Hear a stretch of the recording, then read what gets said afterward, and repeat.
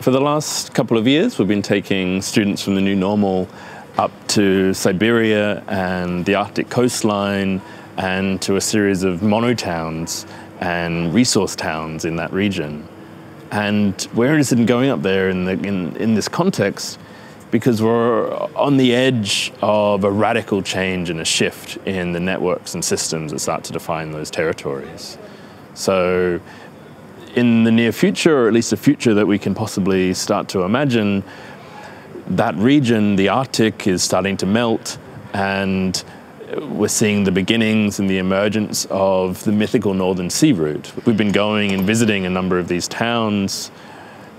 looking at them as not sites as they exist, but looking at them as sites of these possible futures. And we've been speculating on what they might mean, how they might be transformed, and how these territories are really ground zero for a fundamental shift in the power balance that structures the networked world.